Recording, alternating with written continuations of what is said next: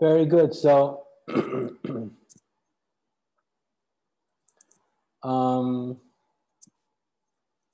so in relationship to the idea of relationship in a spiritual context, I've always been fairly conservative in my viewing my perspective. So what I thought I would do is just give you a brief history of my thinking,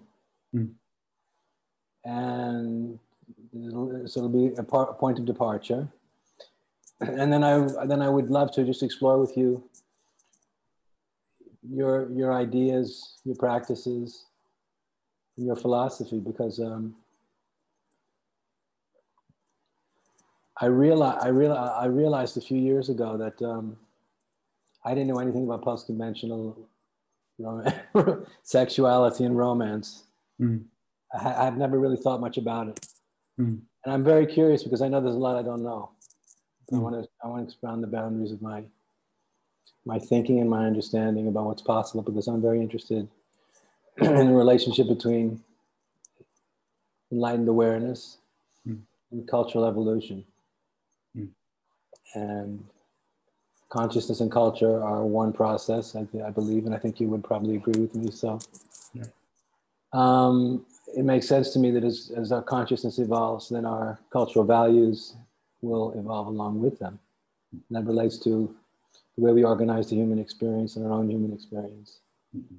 And people who are interested in liberation first and foremost should be able to express that liberation in all the most important aspects of human life. Absolutely. That's where the rubber meets the road. So that would be the background context for our discussion. So my feeling was that I found when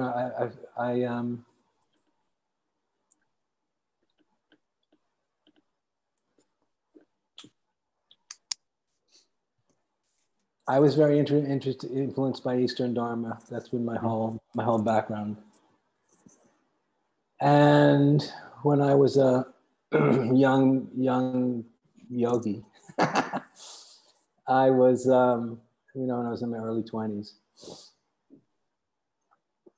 I realized that my relationship to sexuality had been very conditioned by the culture that I've been living in, and I didn't experience a lot of freedom in relationship to it. I felt like a conditioned robot. So I became very curious about what it would be like to be celibate for a while. And I've never been anti-sex. I've always been very pro-sex. But I wanted my relationship to sexuality to be less conditioned, more free, not just compulsive and so deeply conditioned. So I decided to take a vow of celibacy for a period of time. I wasn't in a monastery. I was living in Manhattan, surrounded by beautiful women everywhere. So I practiced celibacy, strict celibacy, very strict celibacy for almost 3 years, and it was very interesting because I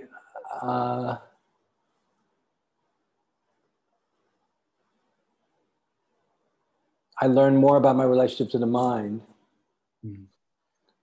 through struggling with the practice of celibacy for those 3 years than I did in all the years I'd been meditating.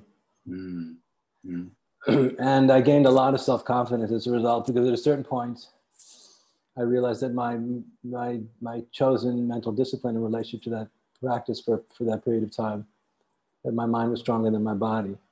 And I know that a lot of men, I came to discover later after I became a teacher, a lot of men are very intimidated by their own experiences of lust and sexuality and sexual desire. And because the feelings of lust and sexual desire are so powerful, that many men lose their center, they lose their self-confidence. They feel often very victimized and not in control. So that period of almost 3 years, really gave me a lot of self-confidence in that area. And then, of course, at the end of that time, I fell in love with a girl and got involved in the romantic and sexual domain of life once again. And that was that. And when I became a teacher, and for me it was always very clear, when I made up my mind that I wanted to be free, that I wanted to search for enlightenment, that I didn't want anything to interfere with that. And I was, at that time, I started to become aware of the fact that in a lot of, I guess, conventional relationships, even conventional postmodern relationships, that many people I felt that there was a lot of compromise going on in these romantic sexual relationships. I didn't feel that people are offered a lot of dynamic freedom and independence. Mm. And again, it's a gross generalization, but I think there's a lot of truth in it. Mm. And I was very clear I didn't want to compromise my desire for liberation. And when I met Alka, the woman who became my wife, and we've been married for 35 years. What drew us together was I told her I want to be free more than anything else, and she said I want to be free more than anything else too. Mm. So anyway, that was a long story, but eventually, after I met my guru and I underwent my own transformational process, we had separated, and then we came back together. And I said to her at that time, if you want to be with me, you have to want this as much as I do. And she said, I do. Mm. That was basically my condition for being back in a committed sexual relationship together. And so we've been together for 35 years, and we have a good relationship. We're both happy together, and there's a lot of trust between us. And it just feels very sweet. Mm. Our relationship feels very sweet and mutually nurturing and loving. So when I became a teacher and a guru, in 1986, and I started getting involved with lots and lots of people, I started to see how in so many romantic and sexual relationships and couples relationships, and couples that had children, there was so much compromise going on in relationship to the deeper spiritual aspirations. People were compromised in so many ways, and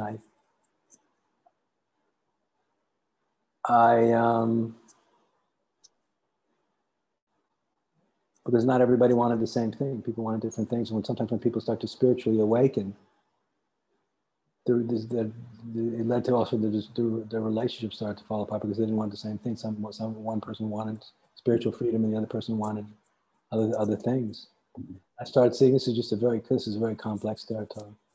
So another thing that I noticed is that some of my students who'd been practicing the Dharma with me very seriously for a period of years, and hadn't been in sexual relationships, when they decided to get back into a sexual relationship, I started to notice that the minute they started having sex, after not having sex for a while, for a period of years, they lost the plot. They lost the higher context of meaning and purpose, and they got totally lost in the sexual experience, and they lost touch with depth, meaning, higher context, and higher purpose. Mm. And I found that very disappointing. So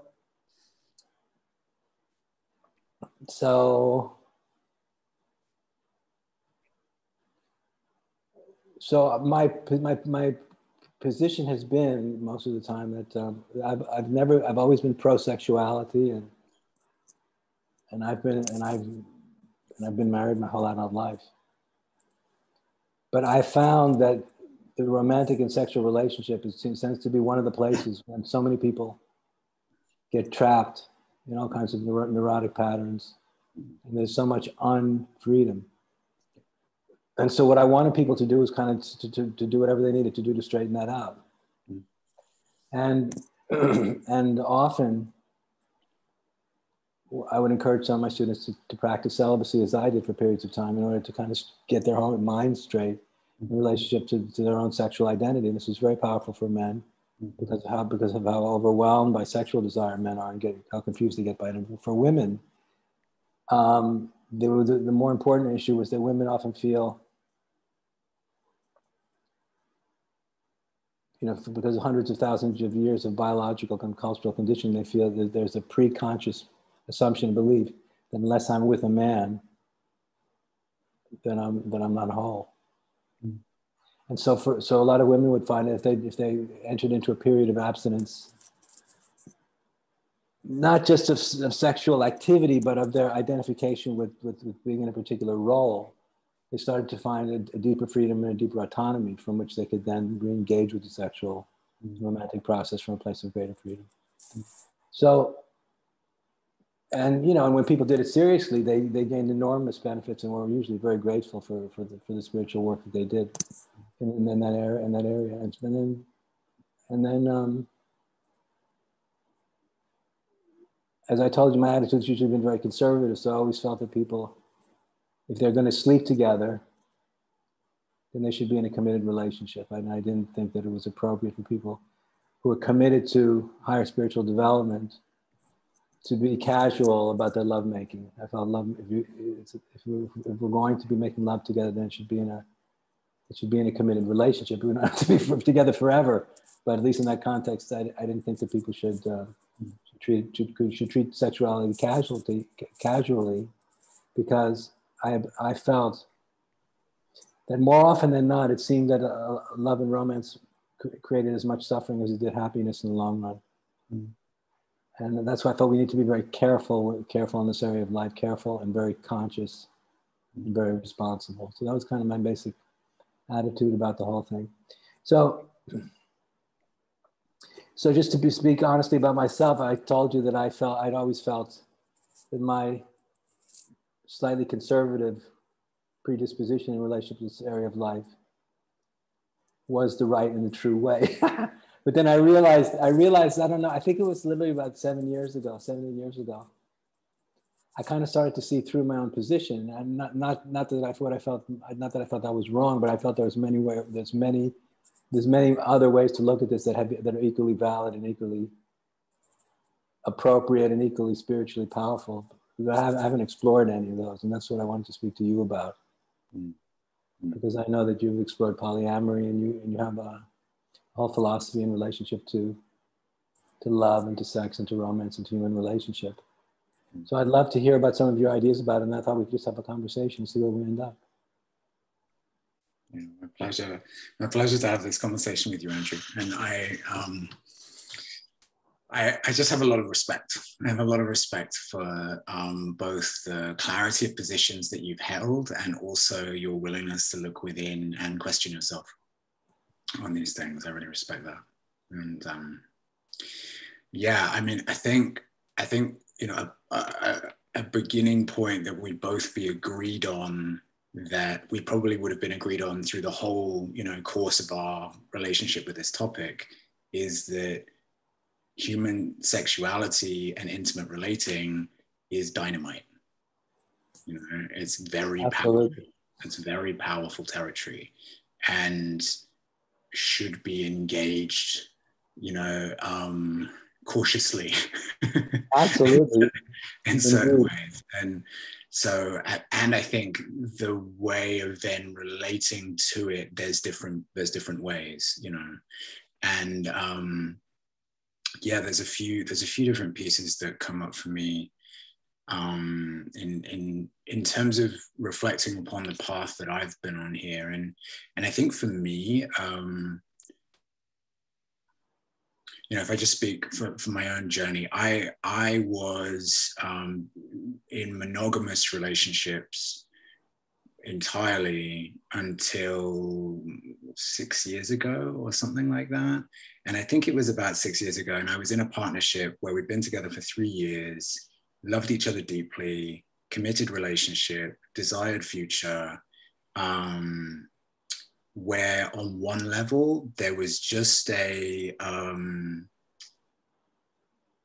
was like an evolution of my relationship to love that happened. Where it was actually we even had a conversation about marriage once, and in that conversation, it's like there was a sentence that went through my awareness, which was like, oh, if I marry her, then she's the last woman I'm ever going to have sex with. And there was just a reflection that happened in that moment of the kind of the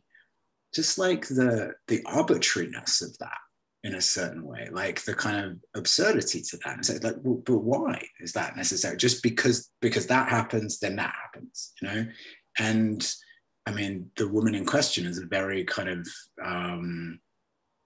rested in her body, liberal, centered, naturally connected to her sexuality woman. And I thought, it occurred to me quite quickly. I was like, oh, well, you know, well, actually, if we were to get married, and then at some point we did feel like we wanted to explore in some other territory, I think she'd be cool with that. So, you know, okay, so, you know, but the seed was planted, and there was just an evolution on one side of my relationship to love where I became of the position that just because I love someone deeply and I'm committed to a long-term relationship with them and I'm committed to sharing my life with them does not need to come with lifetime sexual exclusivity.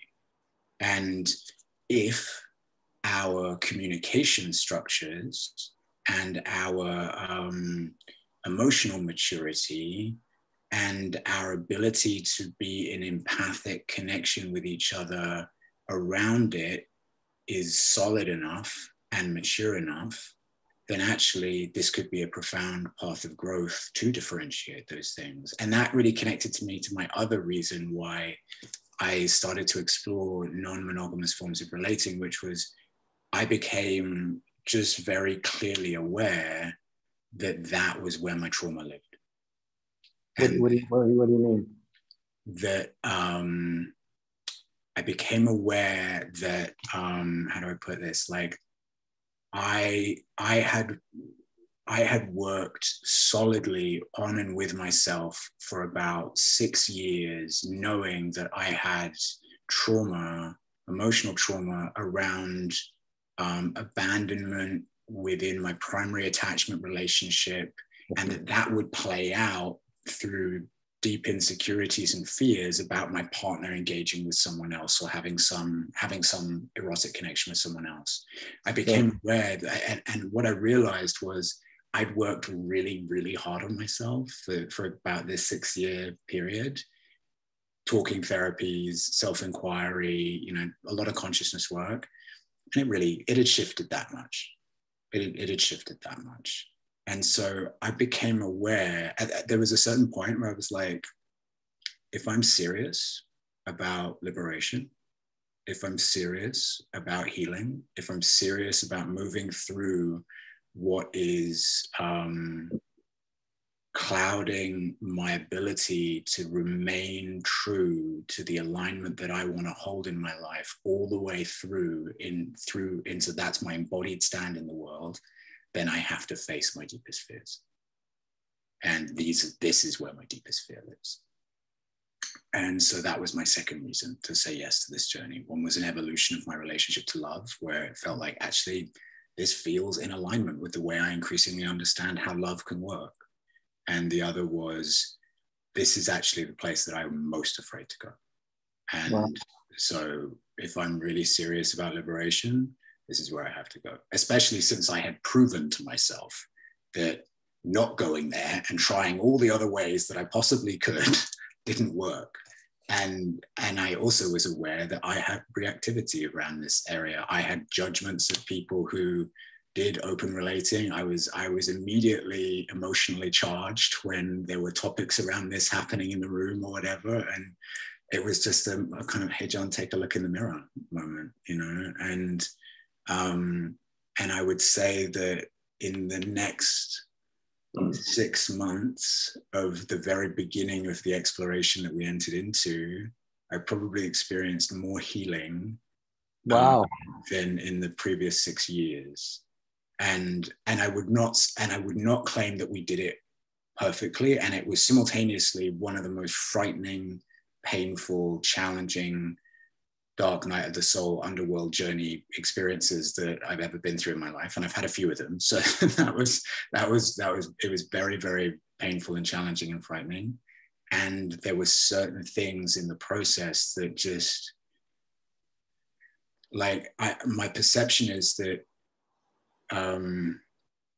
you know, you and I are also dedicated to there being genuinely awake and integrally developed and evolved beings on the planet who can be transformational agents for cultural change. Right? Absolutely. Absolutely. And so you and I probably also have the same experience, that it's one thing for someone to be able to operate at an integral level of cognition. It's an entirely different thing for someone to be able to operate at an integral level of emotional maturity or psychosexual development or kinesthetic development, or all these other really, really important lines of development. And, you know, something that I became aware of, I even would joke about it for a period, that non-monogamous relating for me became the most powerful pathway of extending my other more embodied lines of development in the direction of into a genuinely integral level of development than anything else I'd done before, because it's a forcing process. Because the reality, Andrew, is that whilst some people can manage to do non-monogamous, multi-partner relating and sexuality on a without there being too much stuff that's kicked up, too much emotional stuff, it's possible.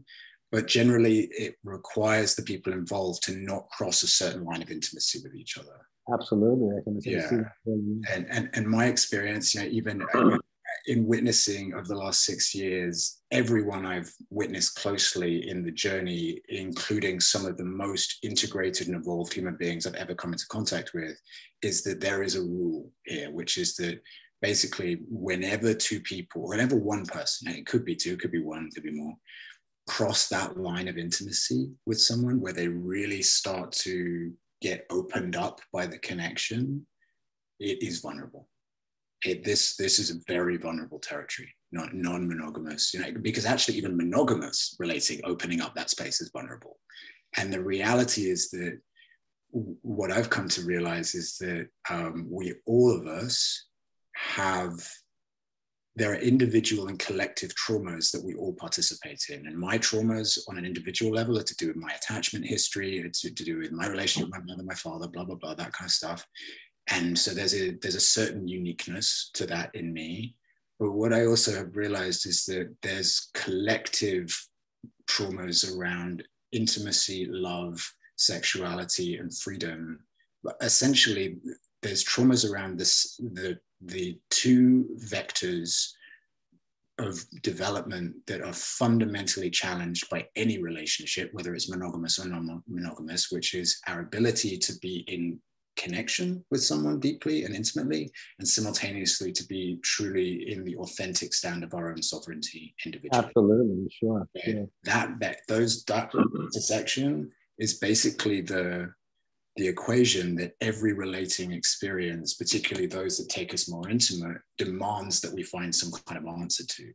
And when you then add in the choice to work with forms of relating that inevitably trigger some of the deep individual and collective wounding that actually most challenges most of us to really stay true to who we really are whilst we're in these deep spaces of intimacy, it sets up a forcing process. And the forcing process is like, you gotta work it out. You gotta work it out. And for me, that became a profoundly vulnerable, profoundly humbling, profoundly powerful path of massively upgrading and updating my level of communication maturity, and really my relationship with myself on in what were formerly the places I was most disconnected from myself, the places that I had least established integration within myself, the places that were traumatized little caves living in the back of my body somewhere. I had to establish connection and an entirely different ethic of being with myself in all these places. And basically what for me all of this comes down to in a more esoteric sense is it's like, this is the soul body relationship. This is the relationship between each person's soul and their embodiment. And actually that relationship is a bit of a mess for most people. And Sure.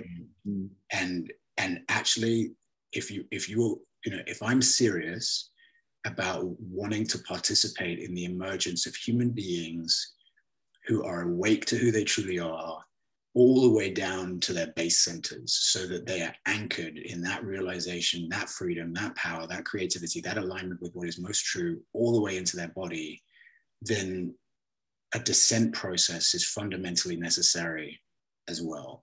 And the descent process, it's like, if we use the model of the chakras, it's like, it's not just through the heart. Like, I mean, I realized my development for a long time, the level of consciousness I had attained to extended as low into my body as my heart for a really long time. And yet, not below that. Not so much. Like, no, I think, like, as if I was tested emotionally, I would easily recourse to quite separative emotional reactivity in certain ways, and certainly, I've just described, like, when I was tested around sexuality, or the possibility of maybe my partner's attracted to that guy over there or something, it would activate deep trauma, which of course means deep separation in me. So the descent journey, if we're really serious about awakening, landing all the way through, so that we have genuinely empowered forces of awakening on the planet, then it has to descend through the emotional layers of the solar plexus, it has to descend through the erotic layers of the sacral center, and it has to descend all the way into our survival, our survival drives in our base center. And so that's the kind of path-based rationale for me on, like, the why. And I know that I'm also a bit different from a lot of the people I'm surrounded by. I'm a very purposeful guy who has these motivations to take it all the way. And I'm also surrounded by a lot of people where it's like, they have a different view of love and eros, where they perceive, than that which is conventional, where they've recognized that there is an innocence to eros, which is unseen in the majority of our conventional culture, that we have so much conditioning and shaming and guilt and fear around this very powerful force, So much. that doesn't need to be that it's not true to the energy itself. And you yourself have spoken about, erotic energy or sexual energy as one expression of the evolutionary impulse, Absolutely. A couple of things. I'd like to ask a couple of questions just before we go too much farther. So, I want to ask you a couple of questions just so we can clarify the territory. So you expressed, you talked about the distinction between initially what's purely a physical intimacy, and going beyond physical intimacy, even though physical intimacy can be the pathway to a deeper interpersonal spiritual intimacy. And you were saying that it's possible to experience physical intimacy without crossing that boundary. For some people can do that. For some people, but then when we cross that boundary, we're getting into very deep, dangerous, and powerful territory. So what I wanted to ask you a couple of things is, number one, and I'm very intrigued by a lot of the things that you said. If you feel that this process of this radical descent and inclusion of all dimensions of our being, all the way up and all the way down, is a fundamental part of the complete embodiment of our spiritual potential, awakening the embodiment of our spiritual potential. In this polyamorous context, does this kind of physical and emotional and spiritual intimacy, is it necessary? Is it a prerequisite and necessary that it occur within the context of a mutual commitment with the other person? So, in other words, is some kind of commitment or committed relationship with an other or others a prerequisite for this to be a catalyst for a genuine spiritual process? Yeah, what is it within that context that contributes to it being a genuinely spiritual process? Yeah, so number one, does a commitment a prerequisite? Because we all know that the casual lovemaking, where there isn't any commitment, is just its own kind of freedom and pleasure. But most sensitive people would attest it doesn't go very deep, and it's ultimately not very rewarding. Yeah. So I wanted to ask you about the commitment issue, and the other question is, I'm very curious how does one deal with the inevitable experiences of attachment, emotional and psychic attachment to the other or to the others? Mm. How does one deal with attachment issues and jealousy, which inevitably is going to come up for most people, I guess, who hadn't mastered the process that you seem to be describing to me, who hadn't mastered that there would be problems with jealousy and attachment, especially if this was going to happen in the context of openness. Yeah. Because I think that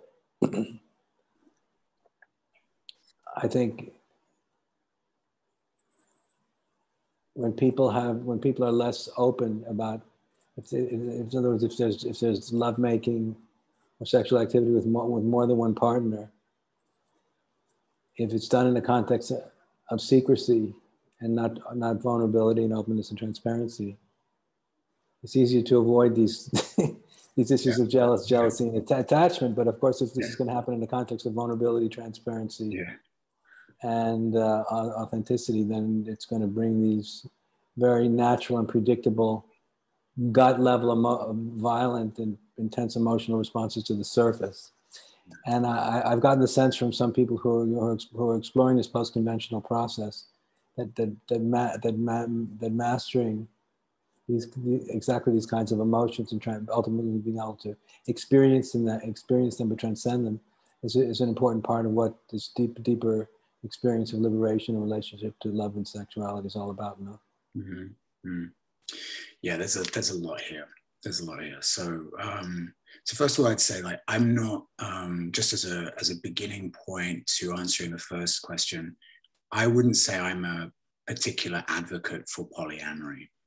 Like, okay. The way I kind of describe what I stand for in relating these days is I'm a stand for, at the moment, what I'm calling soul relating, right? And soul relating is, for me, it's when two beings choose to relate intimately with each other from a place where the foundation is, I recognize you as a being of innate wholeness and sovereignty, and you are on a journey of remembering who you truly are.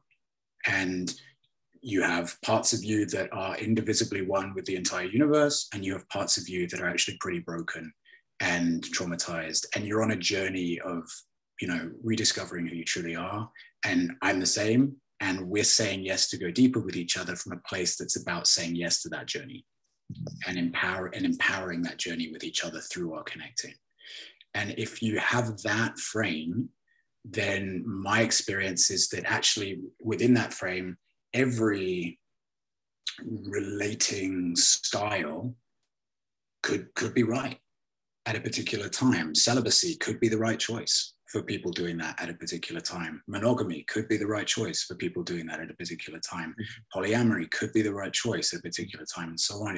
It's basically like, what is the relating structure that, if we are listening to the space between us, that, when we make ourselves available to the growth that really wants to happen, when we make ourselves available to the evolution that wants to happen between us, what is the relating style that at this point on our path most seems like it would support that?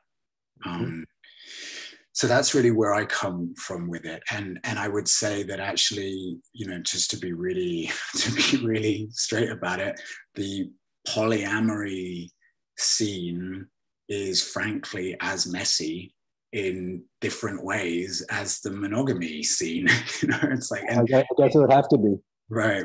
And there's a humble recognition for me that comes with that, which is that we're really just collectively still trying to work out how to be with each other. We're really just trying to work out how can I be as close to you as I want to be and still be me? And how can I even just still be me? There's so many people who are really, we're really just in the early stages of this stuff.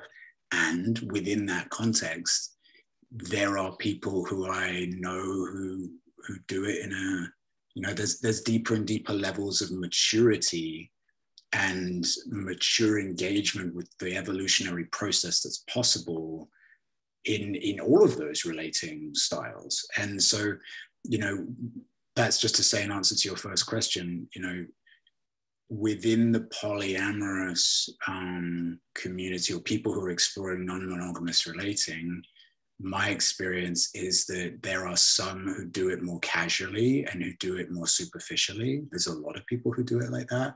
And that can be, how would I put it?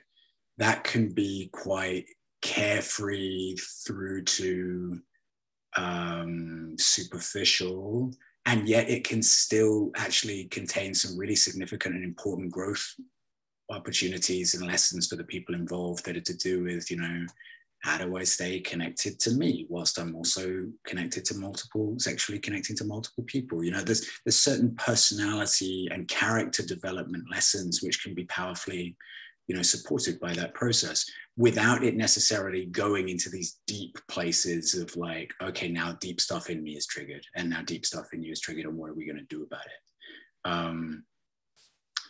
And, you know, there are people who do take it into those deeper places, and sometimes they do it for love, you know, and sometimes they do it for the liberation of that's possible. Sometimes they do it for desperation because they're actually in a relationship with someone who they love so deeply, and that person wants to go on that journey, and that can be a disaster, or it can be powerfully liberating for that person involved.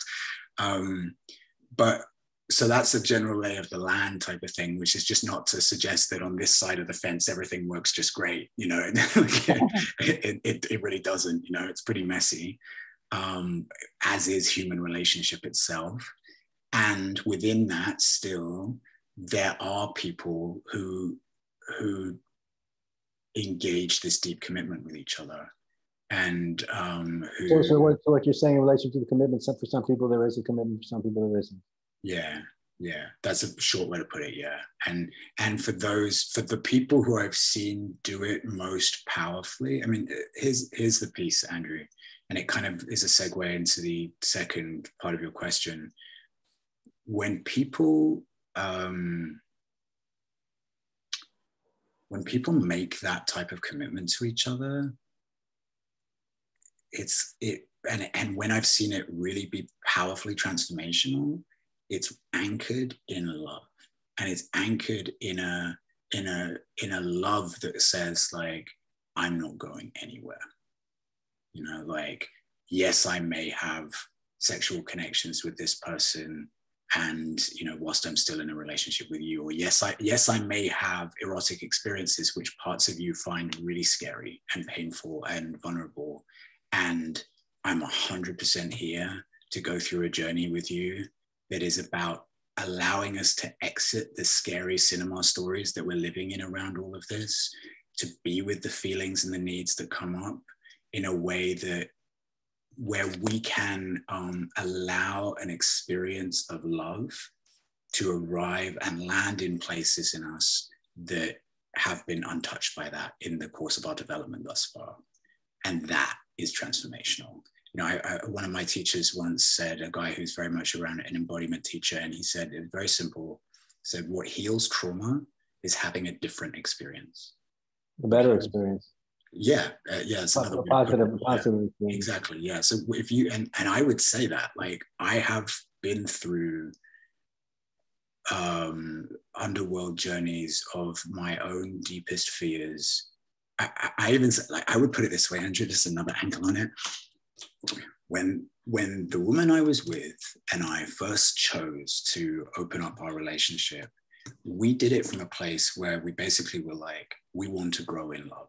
We have a sincere impulse to evolve in love and to be taken by love on a journey that involves our evolution and our healing. And Andrew, I can honestly tell you, I have never in any other part of my life witnessed the initiation of a process with that commitment where there was an intelligence that started to move through our life, expressing in each of us meeting and having a connection arise with that person or that person, where the nature of that connection was perfect to stretch us that next step in our growth, but not so intense that it would break us in terms of the evolution that wanted to happen. And when there were situations that broke us in certain ways, they were things that needed to break, where we had fundamental stubborn resistance to looking at certain pieces. And I could just honestly say I've never experienced such an obvious perfection of intelligence start to operate through the field of my and that person's relationships so clearly. And that's the journey, that's the possibility. And in that, there were, in ways that it's kind of funny to even speak about now, a number of times my partner, she would have connections or experiences arise with men where if you'd asked me beforehand, hey, John, what's basically the scariest, most triggering thing that you could possibly imagine happening? And I would say, well, actually it would be this or this or this. Those things happened, Andrew, those things happened. And it was incredibly painful and scary for me. And I came out the other side, and it's like that experience of like, I'm still here. And actually, I don't have anything like the level of charge around those topics anymore. It's like but those feelings were around feelings of jealousy and attachment and feeling violated. Well, so I mean, I would not say that I'm done with that stuff by any stretch of the imagination, but I would honestly say, like, I fundamentally I don't live in anything like the universe of trauma that I used to live in around these topics. I'm sorry, what did you say?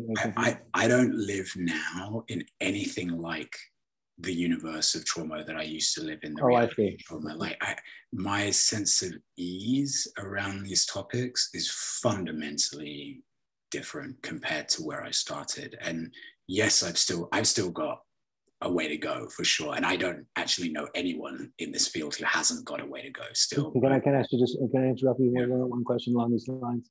Yeah. In the practice you're describing, which sounds very profound, is there a conviction? This is a very open question.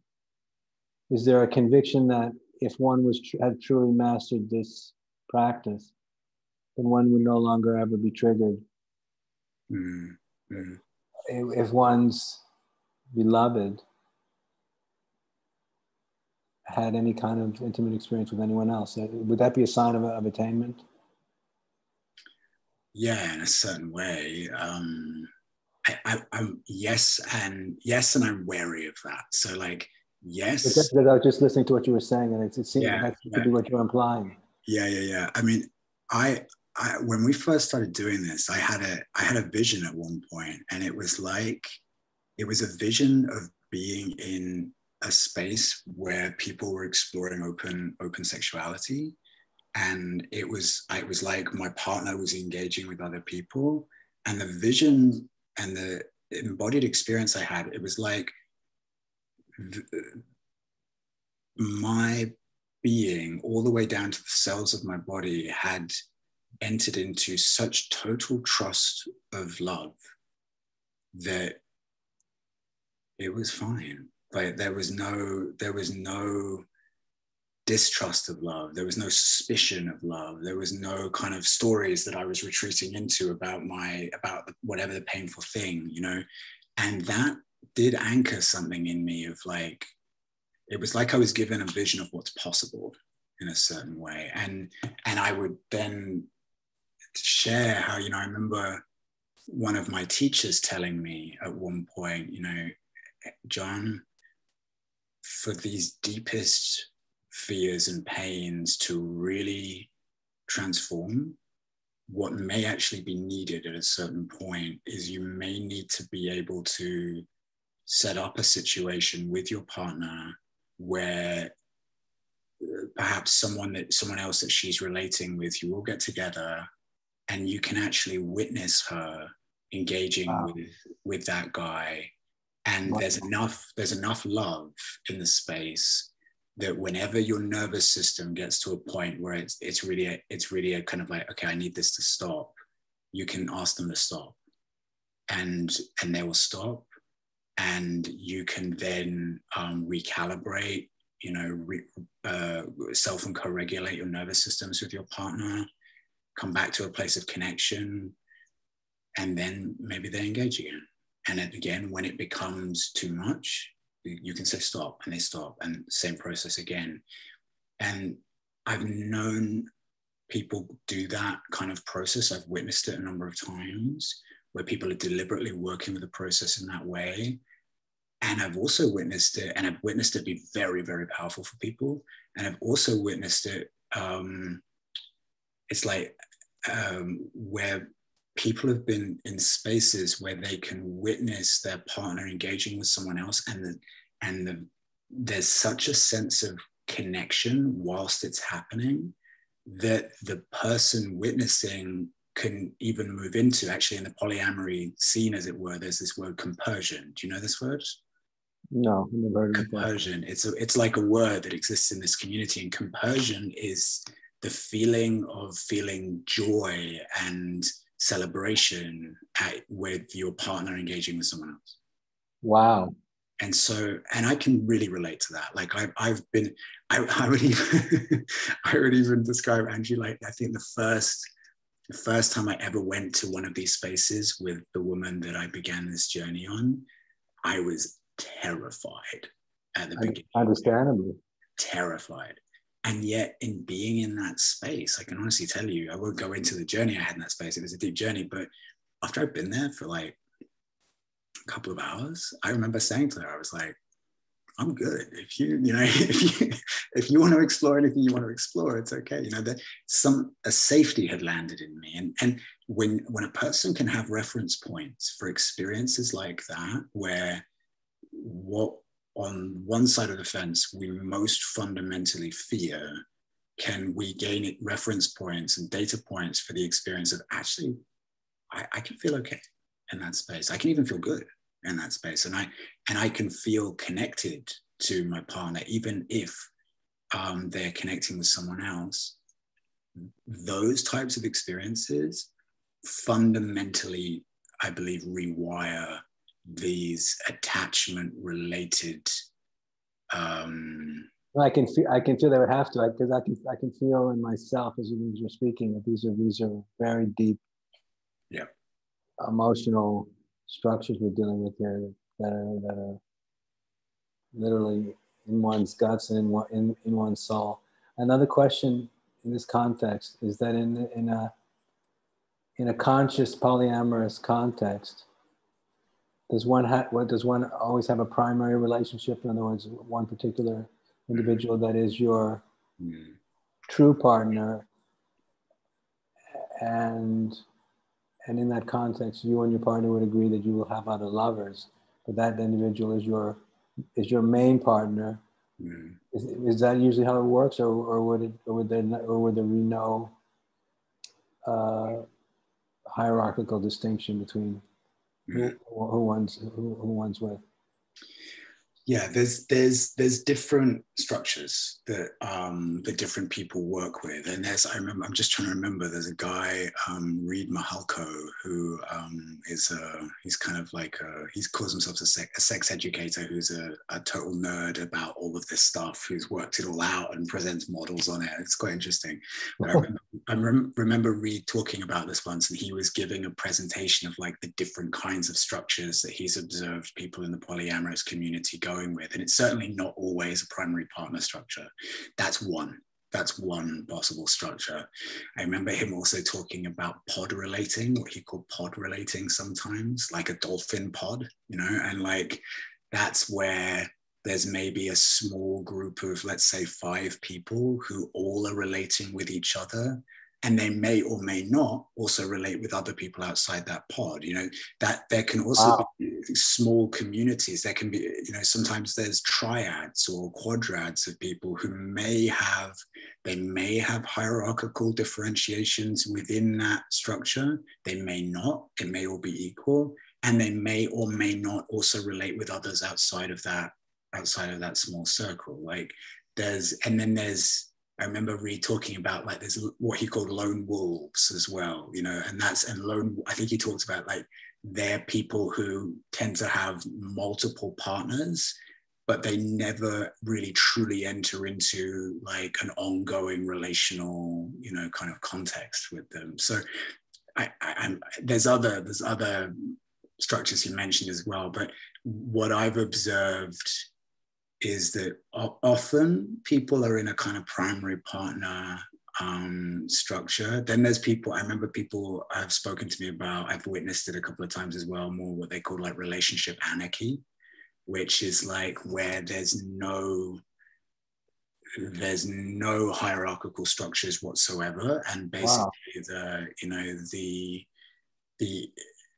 the impulse, the kind of the, how do I put it, the commitment that the different people in the system have is simply to listen to what's most true. And of course, Andrew, as you can imagine, there's massive bypass, you know, possibilities with all of these things, and also potentially very powerful growth, you know. So, and especially with the sexual dimension of experience being so front and center. I mean, when one's turned on, what feels true in that moment may. What I would also say is, like, something I observe changing and growing and evolving within the polyamorous community currently is there is a much greater awareness that is developing around the prevalence of trauma, how trauma isn't just something that certain very damaged people have. Trauma is actually pervasive, that all of us have, as I say, some individual pieces and some collective pieces, and that plays out through challenging, painful attachment dynamics between people in these contexts. And actually, even as I look out on certain organizations or crews of people who run events and who are big in this space, who run tantra events, neo-tantra events, all this type of thing, I can definitely divide them into those who are more trauma aware and those who are much less trauma aware. And that's an evolutionary shift which is happening. There was a book that came out this year called Polysecure, which has become very popular, and it's you know, kind of really looking into these pieces around attachment theory, trauma, and the dangers and the potential healing and liberation that can happen through non-monogamous forms of relating. So just to return back to one thing we mentioned a few minutes ago, so just to make sure I'm clear about it, that the idea is that that being able to have these intimate experiences with, in a polyamorous context, would trigger unresolved stuff, places where one has been traumatized, and one can learn how to face and be with the reactivity without shutting down. Yes. And at least the theory would be that could clear up the trauma in some kind of primary, fundamental way that could be very emotionally and spiritually liberating.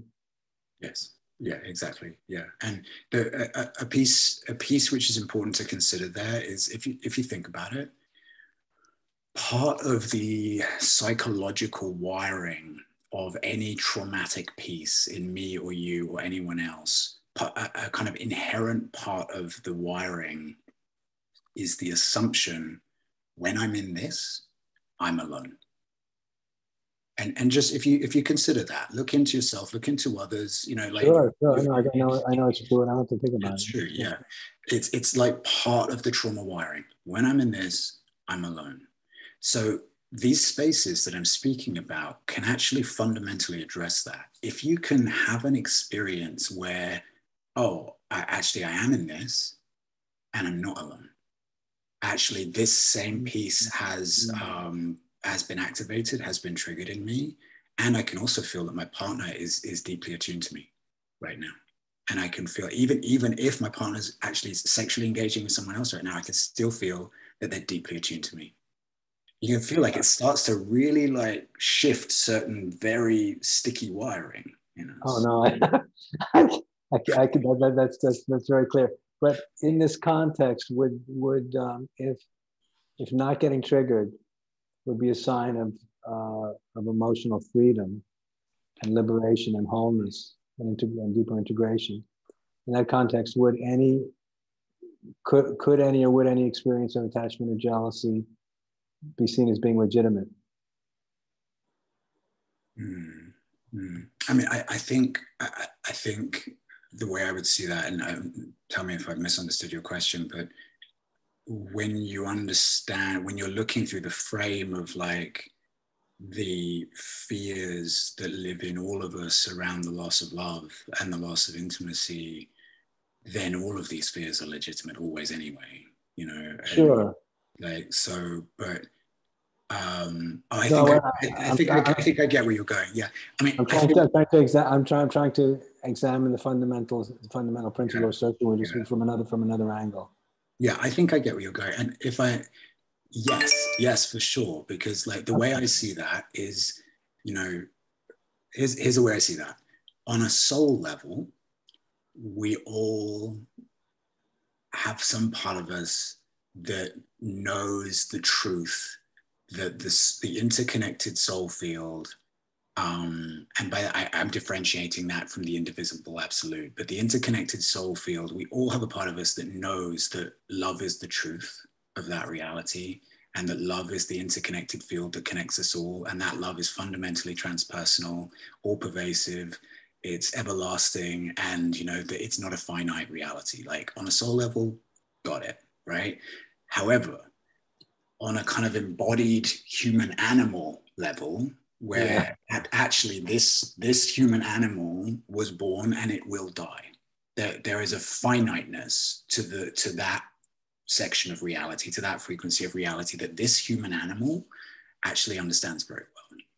Like, and so, you know, there is a legitimate, in my view, vulnerability in parts of me knowing that when that there is fundamental risk, or in this context that, you know, like maybe there is some, maybe through my partner connecting with that person, something is going to shift tonight. Maybe something is going to shift in her. Maybe some new phase of her growth is going to open up. Maybe some new incredibly important connection is going to land. And actually maybe that may shift, that may affect, that may change our journey with each other. And even if love is pervasive on the soul level, even if that's true, my embodied self knows that there's certain magical, wonderful, profoundly beautiful dimensions of this particular relationship which are finite and I will never experience again, you know, and actually are profoundly precious to me. And I think there is a legitimate vulnerability there that's based on the reality of how beautiful and precious every fleeting moment of intimacy and connection truly is. And I think there's beauty in that, you know, and I think there's beauty in the heartbreak and the fear of that. And it's an affirmation of the power of life, in my view, rather than it being a kind of, you know,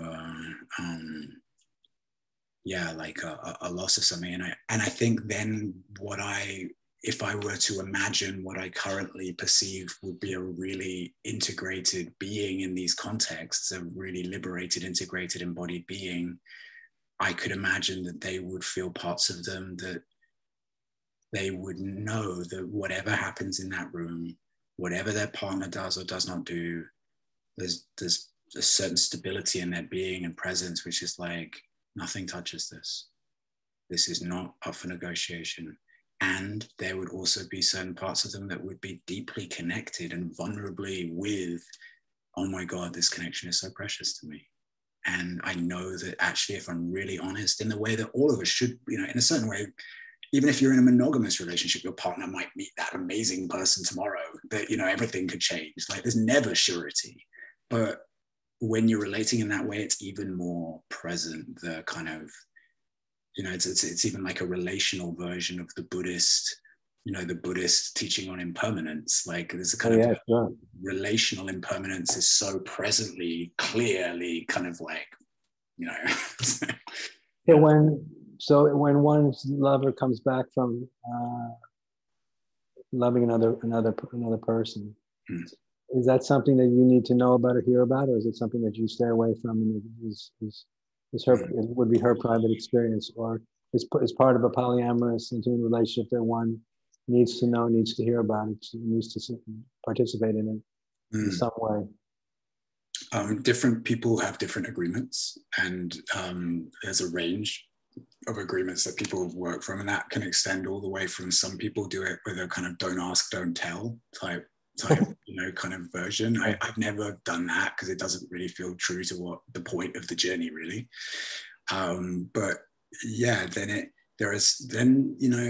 if I speak about my own journey, I think there was when I was more vulnerable and it was more edgy for me, I felt like I needed to know more.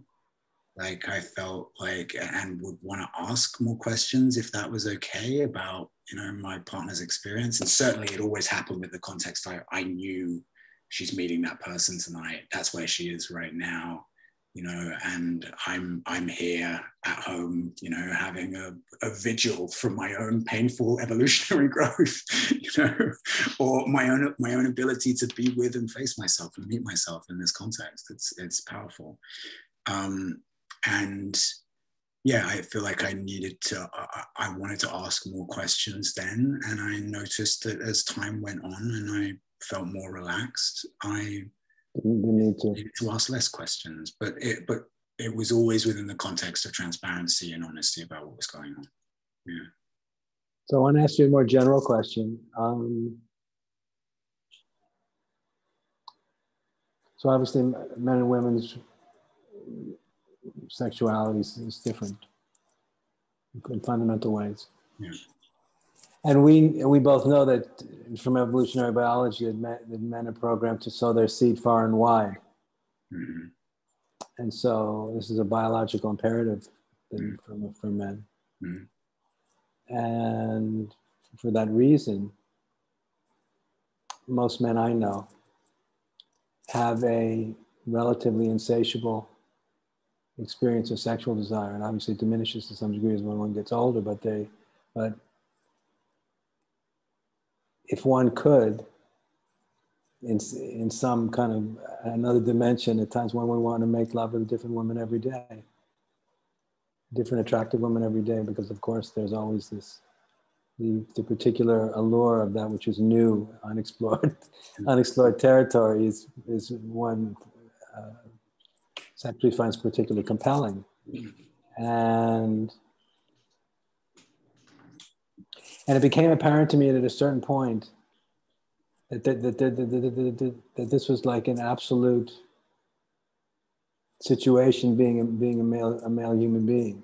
That as long as I was in this body, I was going to make love to an infinite number of women, to which there would be no end until I dropped dead, and it'll probably continue again, probably in the subtle realm until I took rebirth, and it'll continue forever. So therefore, because I realized this was part of my own biological conditioning, I didn't make a problem out of it. I always feel that the presence of sexual desire, sexual and romantic craving is a sign of well-being, is a sign of health, is a sign of vitality. And whether one acts on it or not, it's a sign of life and vibrancy. But I realized that from a certain point of view, it would never be enough, and I'd never be satisfied. And so, and then when I really accepted that deeply, I was able to let go of the need, or the desire to want to have more lovers. And I also felt that,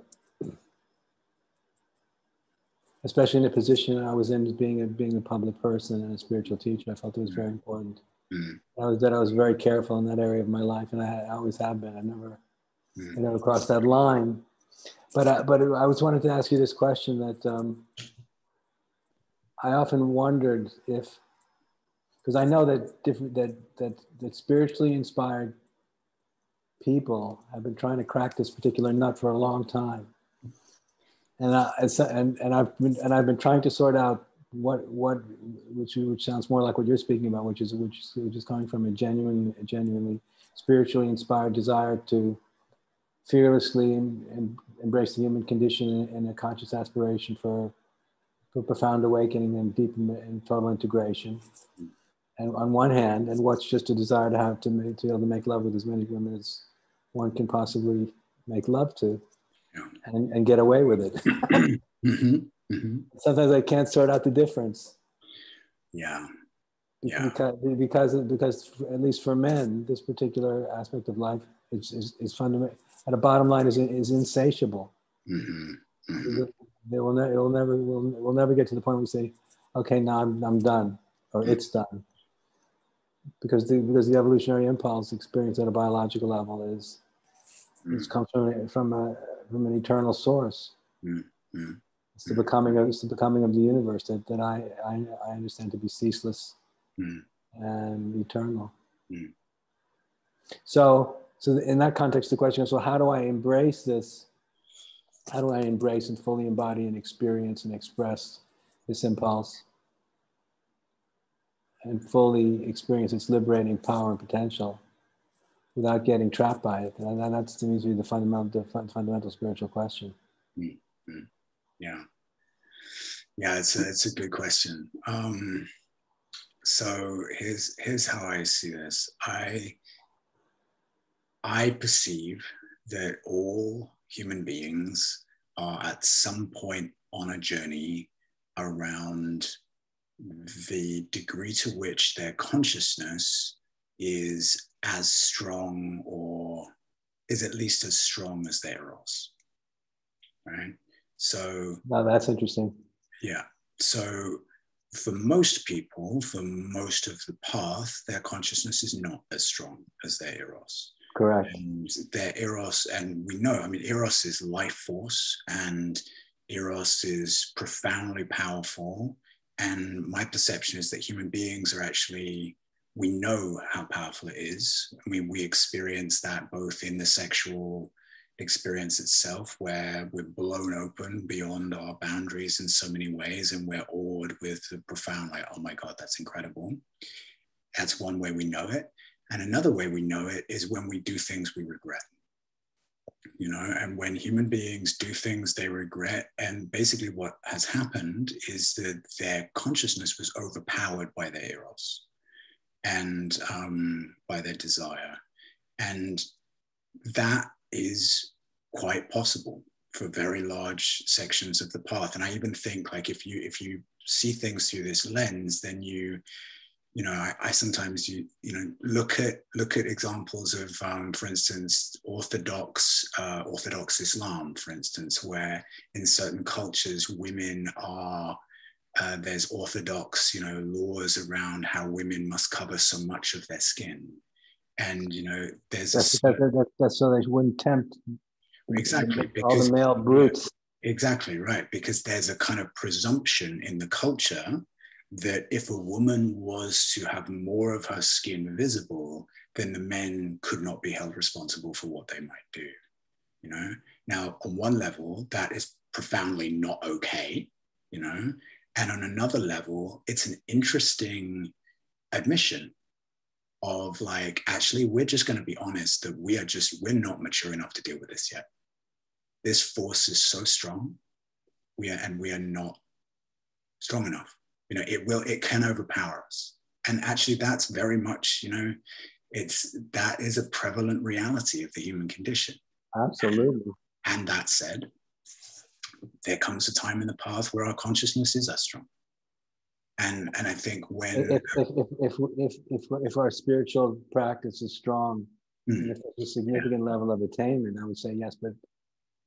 But I mean, there's been too many powerfully awakened spiritual masters who didn't do so well in this area.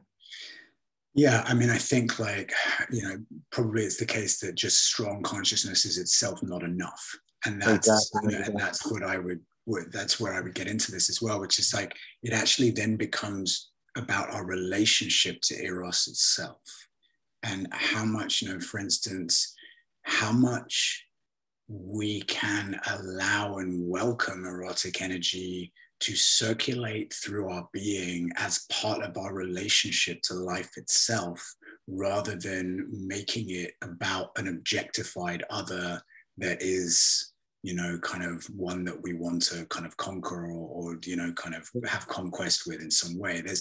Can we allow, can we actually allow an interflowing between our consciousness and our eros in a way that welcomes both? And I think that question directly gets to the mind over body tension that has existed in human culture for a really long time. And in a certain way, there's a healthy version of it, which is, the healthy version is, I'm going to really try and strengthen my consciousness so I'm not overpowered by my eros.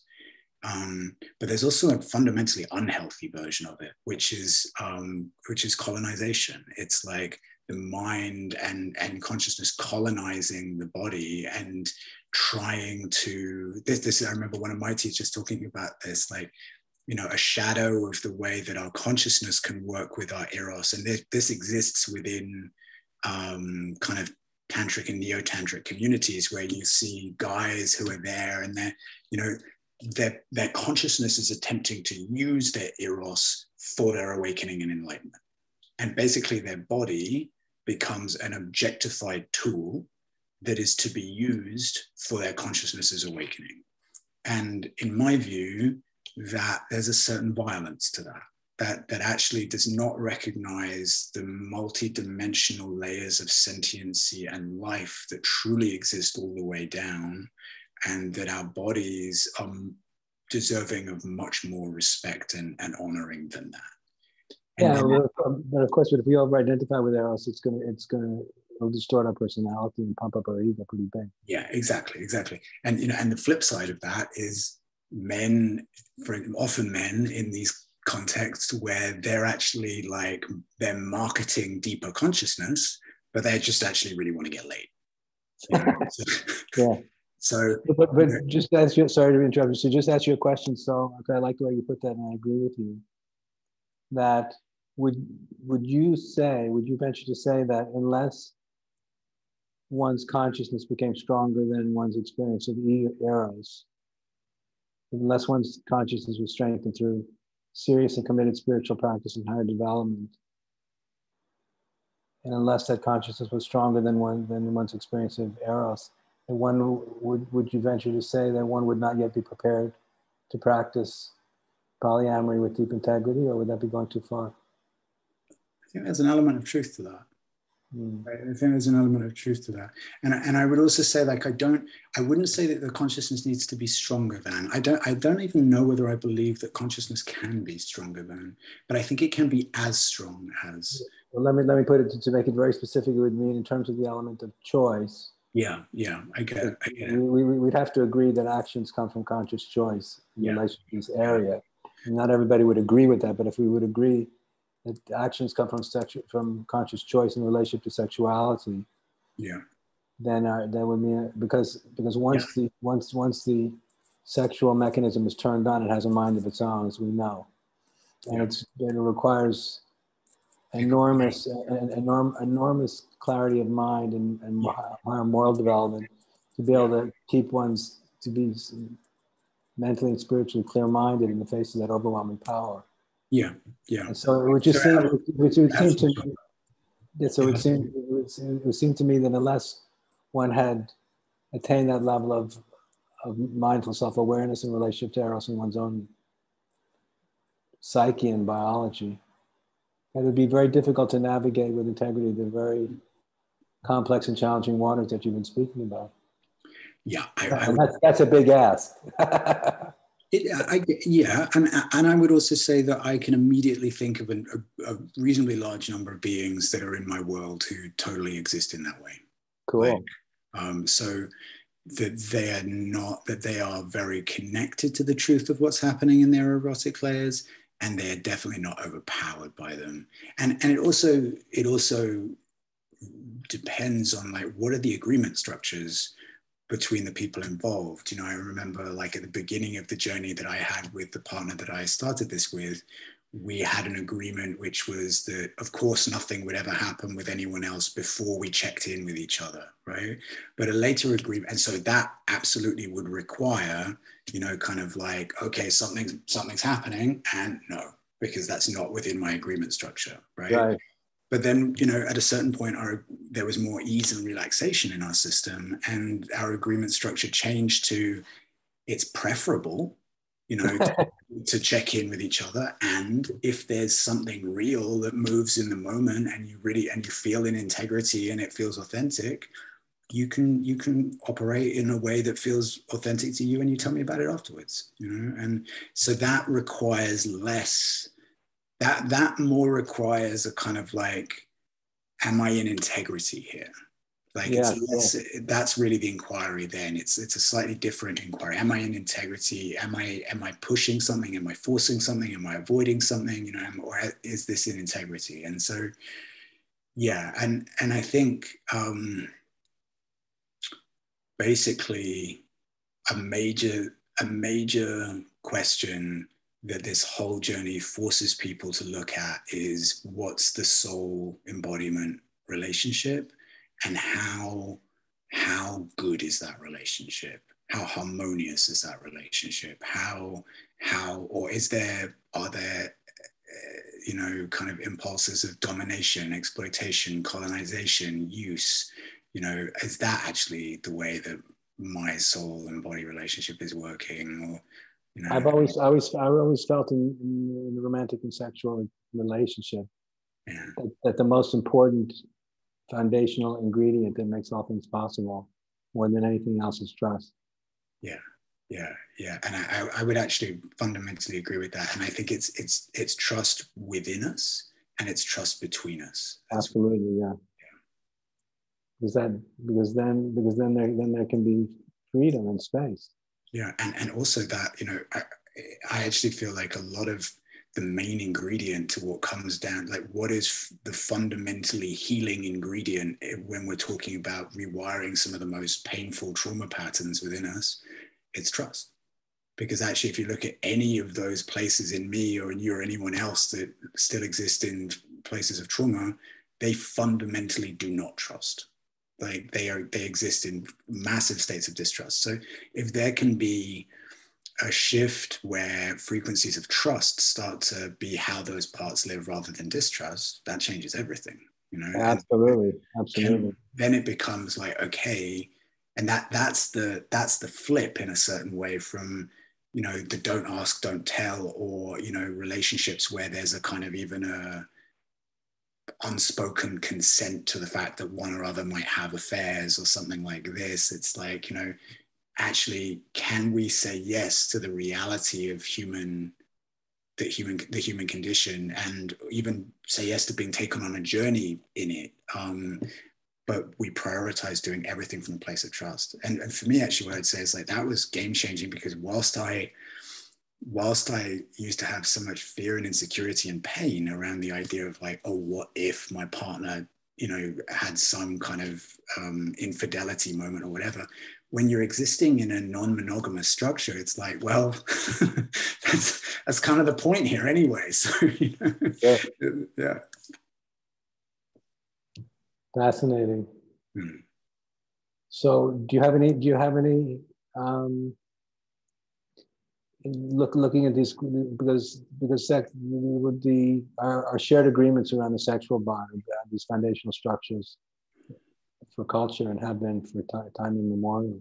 So as we're moving from a kind of, so we go from traditional to modern to postmodern to postmodern and metamodern shared cultural context, which is, and this is a new world space. It doesn't really exist yet, but it's trying to emerge through a growing number of people who are entering the integral stage of development.